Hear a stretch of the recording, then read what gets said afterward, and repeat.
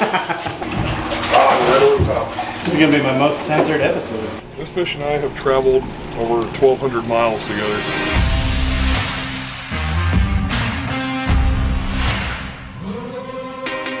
What is up, everybody, and welcome to today's video. For those of you that are new to the channel, my name is Zach. This is SC Fish Keeping. I appreciate you stopping by. Please hit that subscribe button down below if you have not already, and as always, a very special thank you to all of my members tuning in.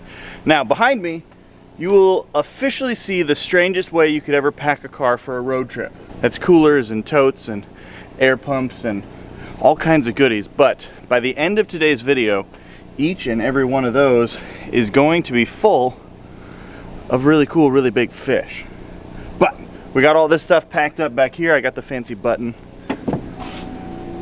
Impressive, I know. But we're only missing one thing. Doesn't make it seem vain at all. Because you bring your own lighting? Yes. I'm filming, so. This guy. This is the last thing that we need for today's trip. And are you going blind yet? Not yet. What time is it? Is it? It is 6:17 in the morning. It is 3:20 a.m., so it's very early. Yes. But what are we gonna do? We're gonna go get fish. And like, I already kind of showed him like a lot of fish. Yeah. A lot of fish, a lot of big fish. And it's like, what, a 4-hour drive? Yes. We should do that. 4-hour drive, 15 miles south of the Minnesota border. This drive is brought to you by Monster. And Monster Java. Because we drink it, but By the gallons. they're not paying us for it. They should be. Let's go.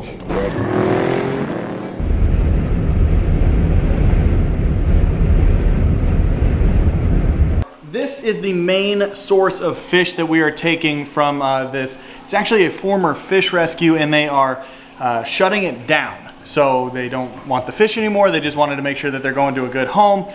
Joe is actually friends with the couple that lives here, and they reached out to him. He reached out to me. So now you're kind of all caught up on where we're at. But this is a 1,200 gallon pool pond, and it has some really big fish. You can hear Joe bringing the boxes down. Okay.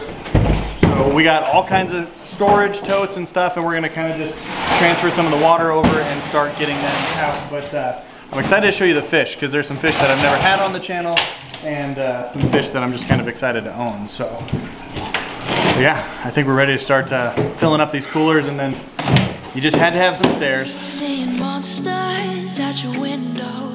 No, you can't sleep. You pretend though. You don't have to play the hero.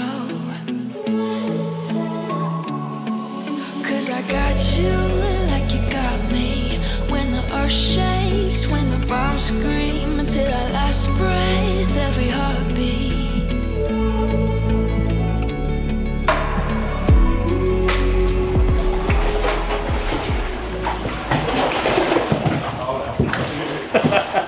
Oh, we got it. All right.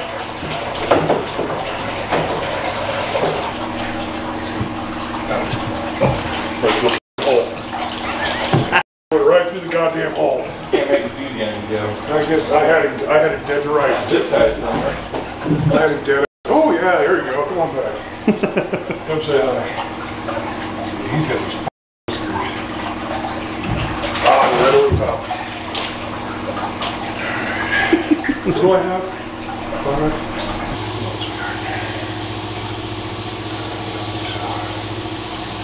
Use the pump.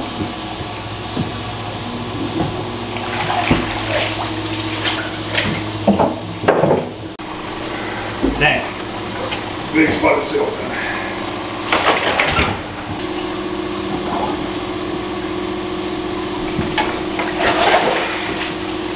Alright.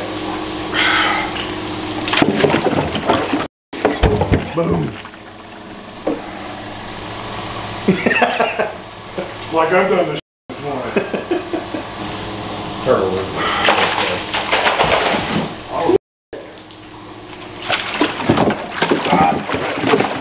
Woo! You're an animal.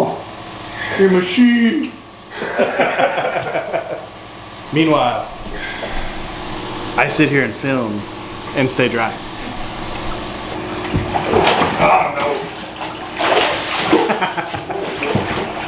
Come on, Joe, you gotta be ready when I get you the assist.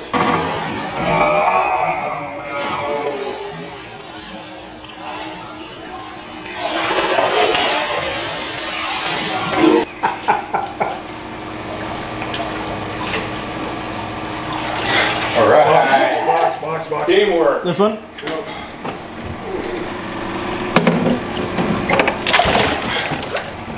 In. Yeah, that one took the net out. I think you call that an alley-oop? Yeah. That was good. You can throw that one in there if you got that. Yeah, that was good. Quick update. We have 2 nets. That should help. It's not one. And 1 net broke. That's why you don't swim into the milk crate. Guess what? Got the last pleco too. Alright, we got him. Did you hand catch that? Yes. You beast. And you beast. You missed it. Oh, well, I was more impressed with what you had going. He likes kisses. This. What's this one? It's a spiky little fish. That hurt. No, I believe it. Alright, shut this down now. Ow, mother. Alright. This is gonna be my most censored episode. Here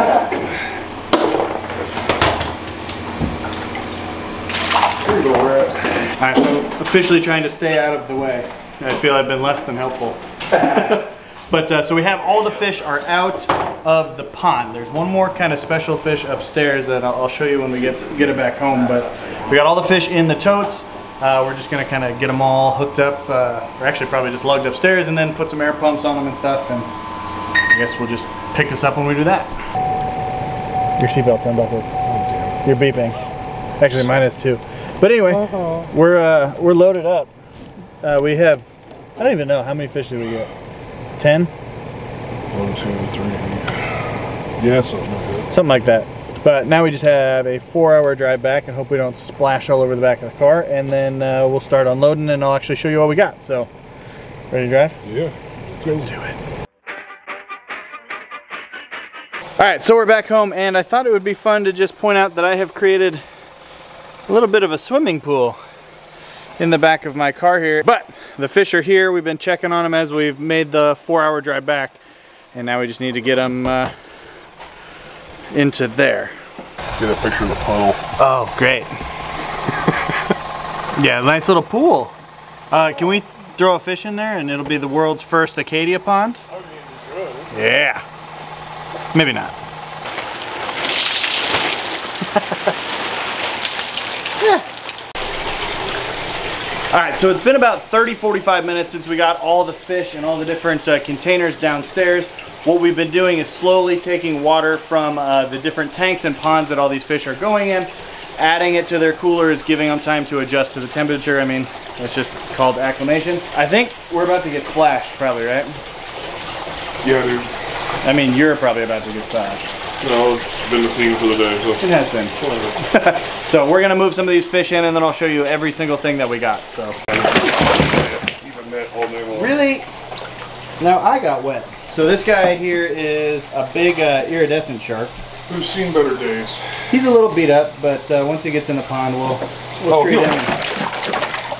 He'll heal himself up, and I mean, iridescent sharks are really spooky to move anyway. Yeah. Really spastic. He's a very, Let's try and do it very bouncy. as quickly as possible, as low impact as possible. Yeah, man. You're out of breath. I'm old and fat, so yeah. With that big sail fin? Yeah, that's a big spotted sailfin. They're cool fish. Yeah, no, they're definitely, I mean, the plecos and the armored catfish are definitely really cool. That's the biggest one I've ever seen. A little beat up on the fins, but nothing.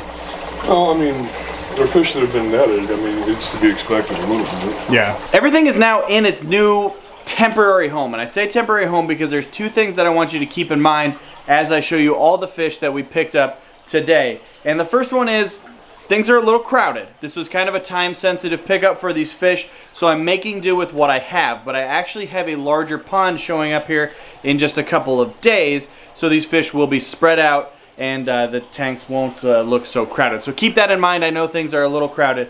The second thing is, moving fish is hard. From one aquarium to another is hard. Now add in a 4.5-hour drive in coolers and big fish, and it gets harder. So some of these fish got a little beat up in transport or kind of being scooped up out of that pond. So some of them are looking a little rough, but every single fish is doing well, and this just gives me a chance to kind of heal them up and then give you guys an update in a little bit. So keep that in mind. Some fish are going to look a little beat up from the transport, but everyone has settled in fine. But let me show you what we got. The first batch of fish ended up right here in this 700-gallon pool pond. This originally housed my two hybrid catfish, Gus and Chunk.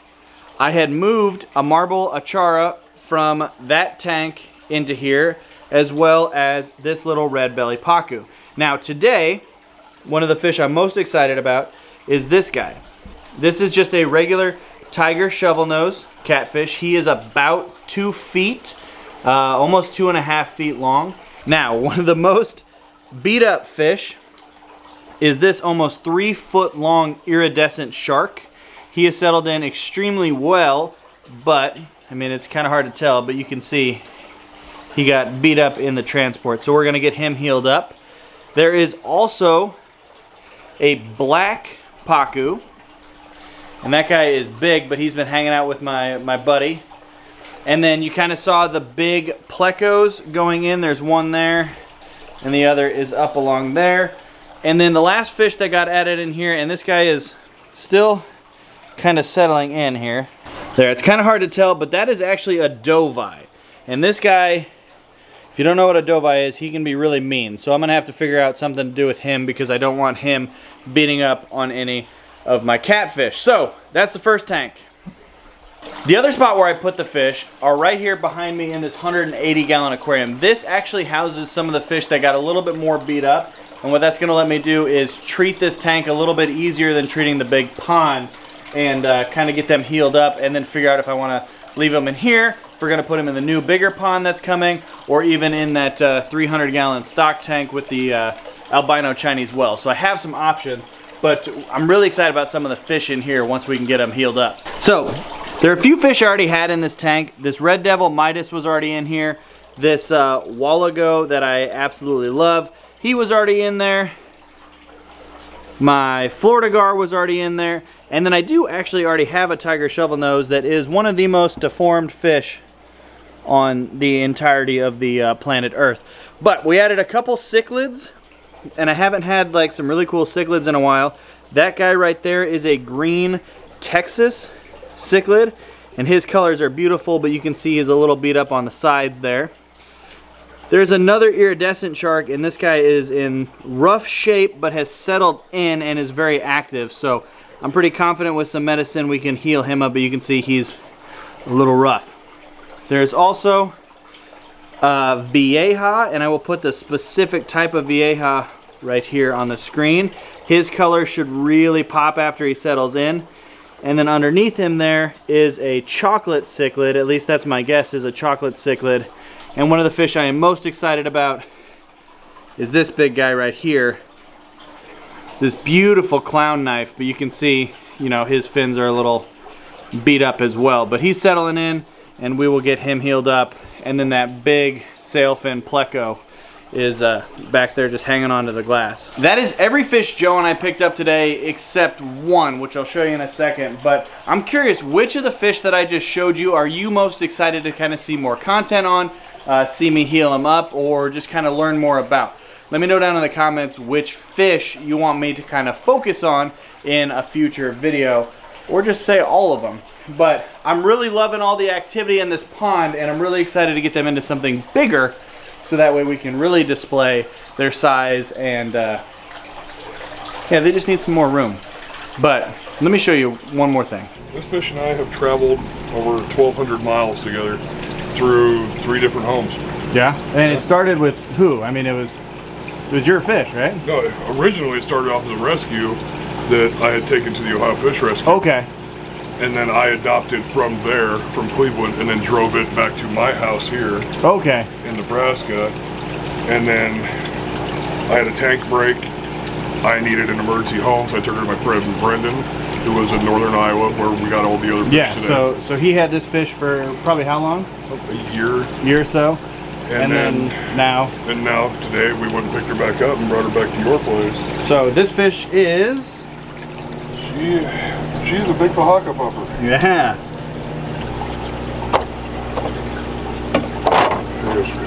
There she goes. pretty happy. I mean, she's not really even in stress colors right now. No. She's got a real nice bright yellow belly. And she just kind of gently went down to the bottom, so Yeah, she is. it didn't freak out, which means that doing that drip acclimation worked. You kind of see her beak right there. Yeah, I said, yeah, tomorrow or the next day we'll definitely get down to the fish shop and get her some mystery snails. Kind of get her nice and fattened back up, some clams, some more shrimp. But I think for tonight we'll just let her adjust and kind of get out of her face. Alright, well, I'm thoroughly sweaty and covered in tank water, and I think these fish just need to turn off the lights and kind of let them relax and chill. What do you think, Joe? Thorough day of fish hauling? Yes. You ready for bed? Oh yeah. I'm ready. We were in the car for probably about 10 hours, including stops. Yeah. So, long day of driving, but I need you guys to do me a favor. Go down to the comments and say thank you to Joe, because he's the one that made all this possible. So not only do I get some cool fish and you guys get some cool fish for future content, but these fish have a good home. So thank you to Joe in the comments, and then thank you, Joe. So thank you guys for watching. I hope you enjoyed. Hit that thumbs up if you did. Comment below. Let me know what you think of all these fish. And as always, remember, this is Zach with SC Fish Keeping, reminding you that every fish is a keeper. Thanks for watching. Thanks for watching. Don't forget to subscribe. See you soon. See you.